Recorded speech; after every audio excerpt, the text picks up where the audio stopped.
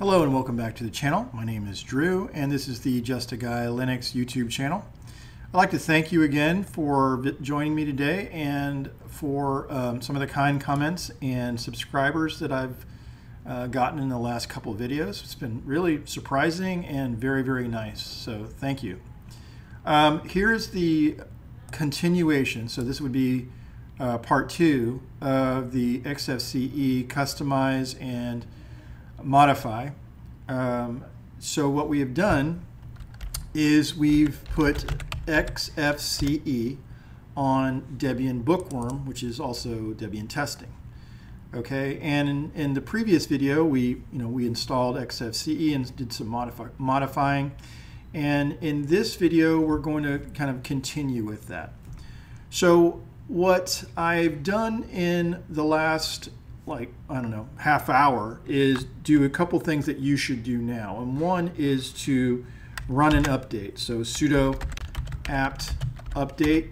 I should have done this maybe on camera, but at the same time this is not something that you need to that you probably should do if you're following along with the video. So sudo apt update. If there are packages that need to be installed, do the sudo apt dist upgrade and get your packages as up to date as possible. Okay. So what I want to do is add a couple, an icon theme and a GTK theme that are not part of the Debian package repository. So we're going to do that. Before that, we're going to modify this Whisker Menu edit profile. Okay, so if I click on that, notice it fails. So if I wanted to put my picture up here or change my name or anything like that, it was not going to let me do that. So what I need to do is I need to put 2 packages in and install them. So sudo apt install mugshot and gnome-system-tools. Okay, good enough. So when I go up here now and I click on my picture or lack thereof, it shows that I can change this. So I'm going to just actually make my first name capitalize, and when I go to the picture I can go and pick something that is appropriate and hit apply, and there you go. I'm going to hit apply again. And it's not going to be that you won't see the capital there, but when you log back in, it will be there. Okay. So I also want to do a user, misspelled, user and groups. This is part of the gnome-system-tools that were just installed. So when I click on that, notice I've done this before. So I'm going to go ahead and delete this just so you get the idea. I'm going to delete files. So let's say you're at your house and you don't want other people, maybe somebody else is coming over, or maybe even one of your let's say a roommate, a spouse, son or daughter, anything like that. Anyway, you don't want to give them access to your custom desktop. So you would do is you would add a sibling, and you would have another login basically for that person and hit OK. And then they could log in separate from you. But they're not going to see the same thing that you would see. They're going to have their basically their XFCE vanilla before anything got changed. Okay, so there you go. That's one way to do it. Okay, I want to go into my website, to the browser, and I'm going to install, like I said before, two additional themes, one icon theme, one GTK theme. Okay, and here is the GTK theme, Fluent-gtk theme. I'll have a link to this in the description below, and I'm going to copy that And I'm going to, let me go ahead and open another terminal. In fact, well, that's right here. Let me move it over. There you go. And let's go into the downloads directory.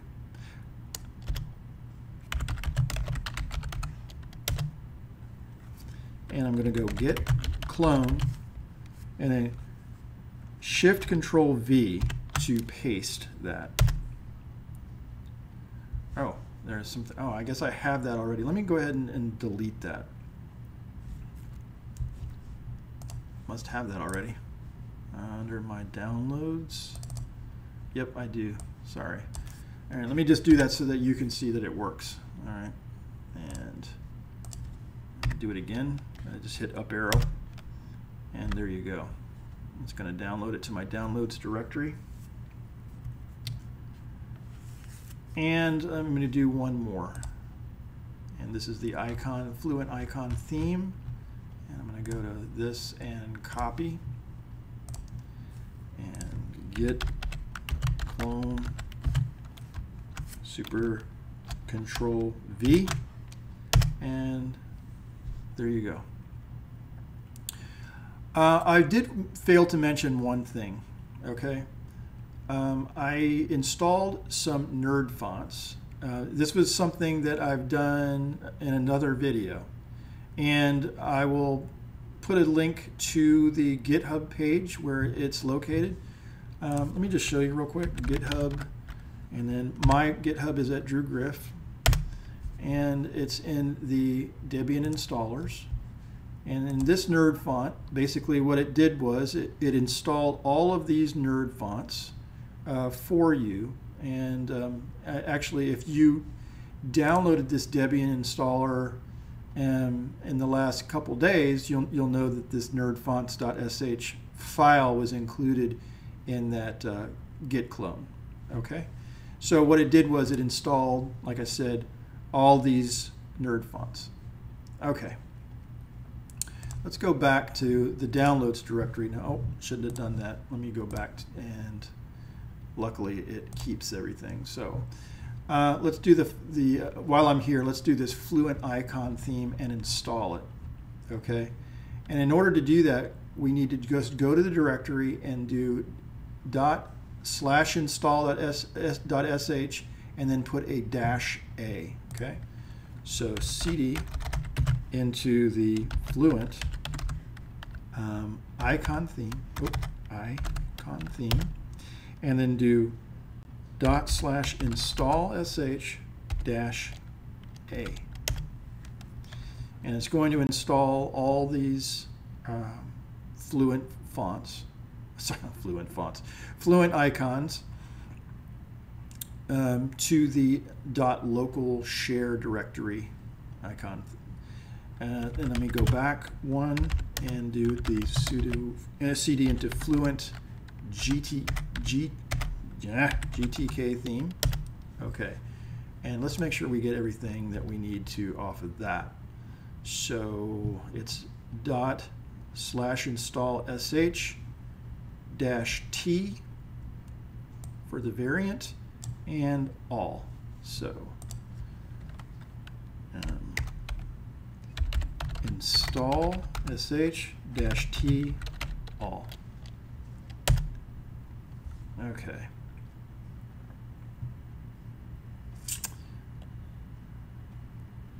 And now I am done with this. And while this is working, actually I have to wait, don't I? All right, give it another minute.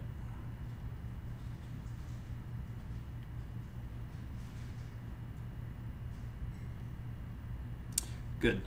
And now I can close. Okay. So what I want to do is I want to open the file manager and put that over there. And we've done this before in the video last. And look at appearance. And we're going to Window Manager. Okay. Good. And in order to change that for the things that we just installed, we want to pick a consistent theme. So I kind of like the is this color here, like where this Debian is, I'm going to go ahead and just say pink. It's pink. So let's go pink dark. Oh, wow. That changed some stuff, didn't it? And let's go to the icons, and let's also pick Fluent pink dark. Okay. And let's go and to the style for the window manager and pick Fluent pink dark. Okay. Now, notice there's no pink here, but there is pink when you're talking about some of the accents and stuff like that. And if I decided to, see the pink, the checkboxes, everything, I'll go to icon view. Notice that the icons become pink. Now, I kind of like the list view. It's my preference, but if you like the icon view, then by all means, kind of keep it. So what I want to do also is talk about fonts, okay? And this here, if I look at the fonts here, this is just sans regular 10, okay? So let's say I want to change that, okay? And I'm going to change it to something that is not that's different, okay? Notice there's Sauce Code Pro right there, all right? So if I type in sauce regular, and notice that I didn't even have to be that like accurate with it. Let's say I want that, and I want 10. Watch the fonts change here, okay? And it changed quite a bit. All right. There's a bunch of them, like I said, I just installed, so you can go to, what were the ones that I installed? So I'm gonna actually, let me go look at that real quick. And let's go to mousepad. Okay. Hack in iosevka. How about that? Let's do that. iosevka and then regular. And let's bump it up just one or select. And I don't know if you like that or not, guys, but if you do, then kind of keep it. Otherwise, you can go up one more. That's kind of cool. Yeah, let's do that. Notice also that it's changed in this. Maybe I don't like it as much as I thought I did originally. How about JetBrains and regular? All right, let's try that and select. Yeah, that's a little bit more spread out. Maybe it's too big even, and select. Okay, and let's look at that. That looks pretty good. So let's also change the window manager. Notice that up top here is still like a sans type of font, and what you want to do is you want to maybe make it consistent across all and say maybe JetBrains regular, and yep, and I'm going to select that. Okay, so there you go, changing the font. I want to do 2 more things, actually 3. So in this episode. So what we want to do is I want to open up the properties for this Whisker menu. And it's a really small, it's very small, this icon. But what I want to do is I want to add icon and title. And notice application shows up here. So I'm going to actually just change it, and I'm going to put a leading space and then type menu and then a trailing space so that it has a little bit more room to breathe. Okay. So now when I click on that, it's the same, but I just added the word menu, and you could put anything you want there. Some people, and I've heard this, will put start. I don't know. I'm going to go with just menu. All right, and that's good. Okay, so also I want to do is I want to look at the panel preferences, and I'm going to change this. This is a little bit small for me, so I want to bump it up to a little bit bigger so that it's higher, I should say, taking up more real estate. Okay, and I want to also look at the maybe the fonts, sorry, the icons rather, you can click on this and it will grow with the size. So let's go back and make it even bigger. I don't like it, obviously, but you can do that. So I'm going to knock it back down to about, where was it before? I don't know. Let's say 30. Let's say 32. And if you want, also, you can just say, oh, I want 16, or maybe I want slightly bigger at 20. Again, this is up to you. So, you know, if it's like, oh, I like this, okay, then you're good. I kind of like it a little bit on the small side, especially in this tray, okay? And we're good here. Let me look at this real quick. Properties and smaller. If I make this smaller, does that make it look better? Again, personal preference. Okay. So the only thing I want to do also is I want to modify the clock. Okay. And so when I go to properties, this is the format, but you can choose whatever format you want, and I'm going to do a custom format. Okay. And a lot of times someone will you can do something really cool by just doing one thing, and that's %C. And notice that it kind of, it modified everything, and it has a date, and it has seconds, and it even shows time zone. So, you know, let me go. I think there was one that I saw that I really kind of liked. So I'm going to go over to XFCE clock custom format. Let me just see if I can find it real quick.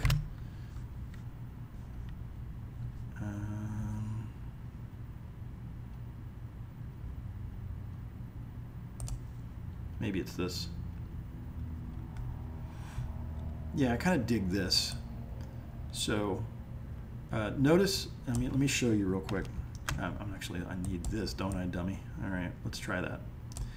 I'm going to use that, and let me close it, and then I'm going to go and then paste that, and you'll see Wednesday, June 22nd, and 6:45 Eastern Daylight Time. Okay, so what I can do, so if, let's just say I want small a here I want it just to say WED instead of the whole Wednesday. I can just put like small a, all right, and save a little bit of real estate.